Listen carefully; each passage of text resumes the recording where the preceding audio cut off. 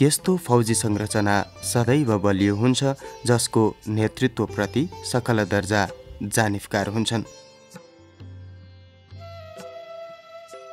नेतृत्वको परिचय अनि नेतृत्वप्रतिको वफादारी फौजी संरचनामा विश्वासको पर्याय पनि हो, जसका लागि एउटा कर्मठ सिपाही आफ्नो ज्यानको बाजी लगाउन समेत पछि पर्दैन, किञ्चित विचलित हुँदैन।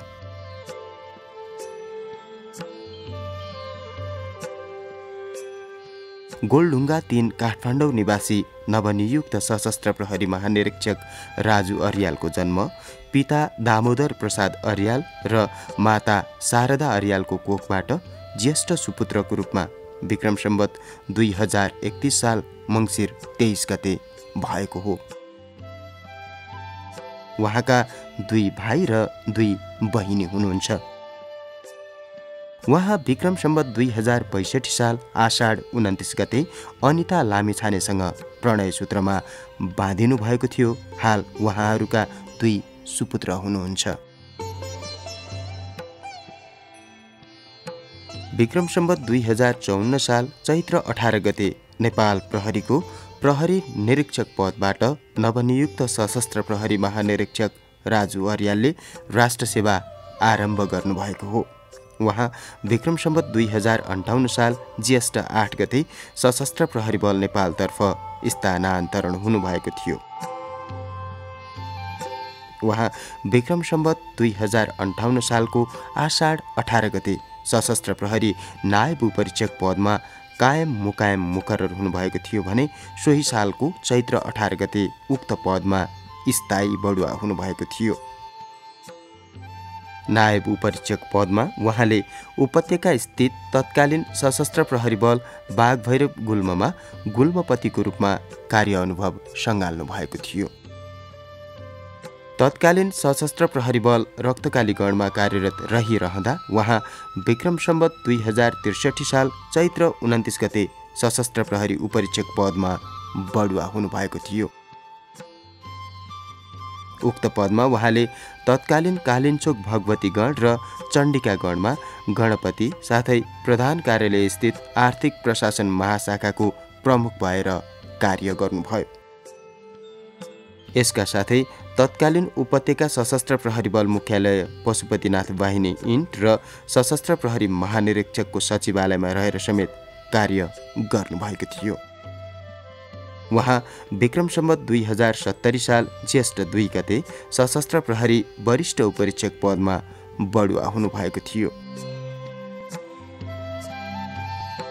सो पदमा रहँदा तत्कालीन राजस्व भन्सार तथा औद्योगिक सुरक्षा निर्देशनालय र प्रशासन विभागमा समेत कार्य अनुभव सँगाल्नुभएका उहाँले सो पश्चात दक्ष जनशक्ति उत्पादनका लागि तत्कालीन सशस्त्र प्रहरी बल तालिम महाविद्यालय लामापाटन पोखरा र युएन शान्ति स्थापना तालिम केन्द्र ककनीमा समादेशकको जिम्मेवारी वहन गर्दै प्रभावकारी ढङ्गबाट राष्ट्र सेवकहरूलाई आवश्यक पर्ने आधारभूत तथा व्यावसायिक तालिमहरू प्रदान गर्ने कार्यमा निरन्तर खटिरहनुभयो।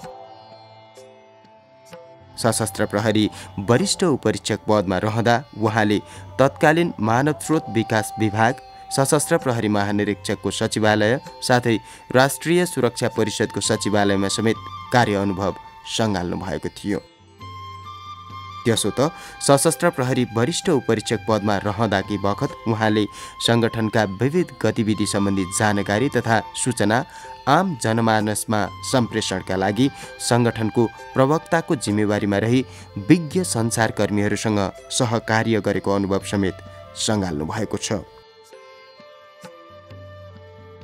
उहाँ विक्रम सम्वत 2075 साल कार्तिक 13 गते सशस्त्र प्रहरी नायब महानिरीक्षक पदमा बढुवा हुनुभएको थियो।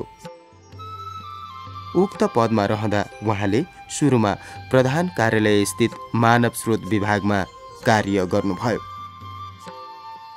सो पश्चात सशस्त्र प्रहरी बल नेपाल नम्बर 2 छिन्नमस्ता बाहिनी मुख्यालय महोत्तरीमा वाहिनीपतिको रूपमा कार्य गर्नुभयो नवनियुक्त सशस्त्र प्रहरी महानिरीक्षक राजु अर्यालले।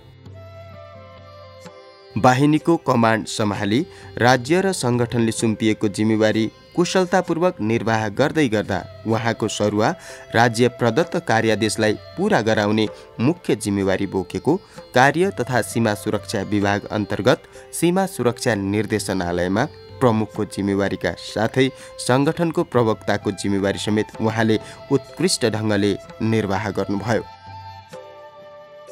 करिब 5 महिना उक्त निर्देशनालयमा कार्य गरे पश्चात उहाँले उपत्यका स्थित सशस्त्र प्रहरी बल नेपाल नम्बर 9 पशुपतिनाथ वाहिनीमा वाहिनीपतिको जिम्मेवारी कुशलतापूर्वक वहन गर्नुका साथै सङ्गठनबाट प्राप्त प्रवक्ताको जिम्मेवारीलाई समेत निरन्तरता दिनुभयो। सो पश्चात पुनः प्रधान कार्यालय स्थित मानव स्रोत विभाग अन्तर्गत मानव स्रोत निर्देशनालयमा प्रमुखको रूपमा कार्य गरिरहँदा नेपाल सरकार मन्त्री परिषदको मिति 2079 साल वैशाख 13 गतेको निर्णयले सशस्त्र प्रहरी अतिरिक्त महानिरीक्षक पदमा बढुवा हुनुभई उहाँले कार्य तथा सीमा सुरक्षा विभाग प्रमुखको जिम्मेवारी प्राप्त गर्नुभएको थियो।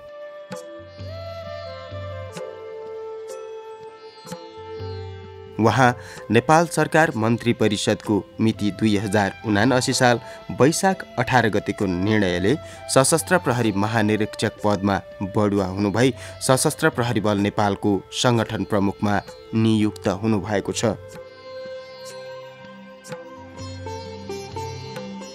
उहाँले सेवाकालका धेरै वसन्तहरू 10 भन्दा बढी इकाइहरूको प्रमुख भई कमान्ड, प्रशिक्षक, स्टाफ ड्युटिज आदिमा व्यतीत गरिसक्नु भएको छ। उहाँले संयुक्त राष्ट्रसङ्घको अनुरोधमा सुडान र डार्फरका साथै 2 पटकसम्म लाइबेरियामा शान्ति स्थापनार्थ परिचालित हुनुभई संयुक्त राष्ट्रसङ्घको झण्डामुनि रहेर मिसन तैनाथी अनुभव समेत सङ्घाल्नु भएको छ। उहाँसँग मित्र राष्ट्र भारत, चीन, संयुक्त राज्य अमेरिका, इटाली, जर्मनी, श्रीलङ्का लगायत विभिन्न अफ्रिकी मुलुकहरूमा समेत अफिसियल तथा व्यक्तिगत भ्रमण अनुभवहरू छन्। प्रहरी तथा सशस्त्र प्रहरी सेवामा रहँदा राष्ट्रिय तथा अन्तर्राष्ट्रिय क्षेत्रमा गरी 15 भन्दा बढी व्यावसायिक तालिम, सेमिनार एवं गोष्ठीहरूमा उहाँले सफलतापूर्वक सहभागिता जनाउनु भएको छ। अन्तर्राष्ट्रिय स्तरमा उहाँले संयुक्त राज्य अमेरिकाबाट APCSS comprehensive crisis management course, जर्मनीबाट pilot course on the रिभाइज्ड core pre deployment training material course, इटालीबाट protection of civilians course, मित्र राष्ट्र चीनबाट training course on handling non conventional security threats for developing countries, श्रीलङ्काबाट regional workshop on illicit traffic of radio active material course जस्ता महत्त्वपूर्ण व्यावसायिक तालिमहरू समेत प्राप्त गर्नुभएको छ। त्यसै गरी advance training on national security, civil military relation of present socio political environment of Nepal, उच्च स्तरीय व्यवस्थापन तालिम, developing positive एटिच्युड at work, international humanitarian and human rights ल, उच्च व्यवस्थापन र विकास, गुल्मपति तथा स्टाफ तालिम, सहिष्णुता तालिम, विशेष शस्त्र तथा युद्धकला तालिम जस्ता पेशागत वृत्ति विकासका लागि अति नै महत्त्वपूर्ण स्वदेश तालिमहरूबाट समेत उहाँ दीक्षित हुनुहुन्छ। अविचलित रही कर्तव्य निर्वाहमा निरन्तर परिचालित भइरहँदा उहाँ राष्ट्रका तर्फबाट स्वीकृतिमय राष्ट्रदीप, सुप्रबल जनसेवाश्री, गोर्खा दक्षिण बाहु चौथा लगायत विभिन्न 8 भन्दा बढी विभूषण, मान पदवी, पदक तथा अलङ्कारहरूद्वारा विभूषित हुनुहुन्छ।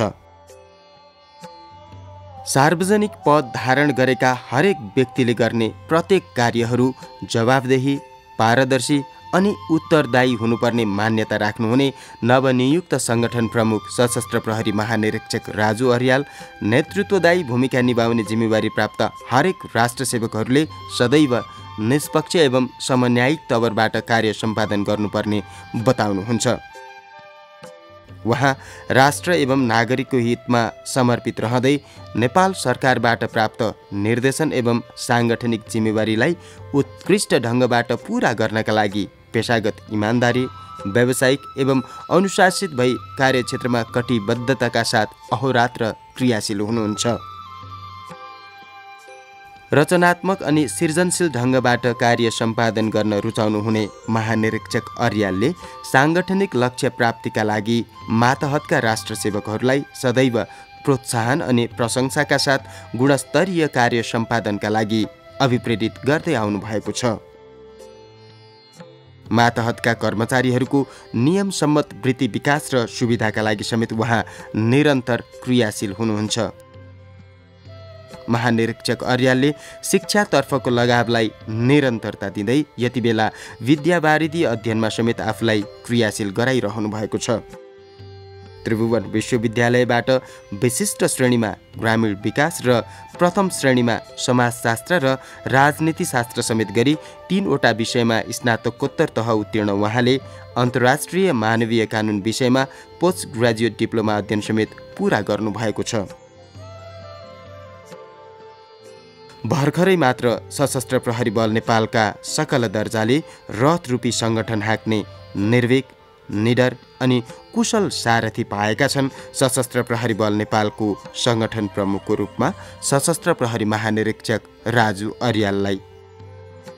उहाँको प्रतिभाशाली नेतृत्वको प्रभावले सङ्गठनले अनन्तकालसम्म पनि एउटा उचाइ हासिल गरिरहनेछ भन्ने कुरामा हामी विश्वस्त छौँ। अर्पण गर्दछौँ अन्तर्मनका भावनात्मक स्पन्दनहरू, शब्दरूपी शुभेच्छाका थुङ्गाहरू, शुभकामनाहरू, मङ्गलमय शुभकामनाहरू गौरवशाली नेतृत्वका लागि, सफल कार्यकालका लागि। जय नेपाल।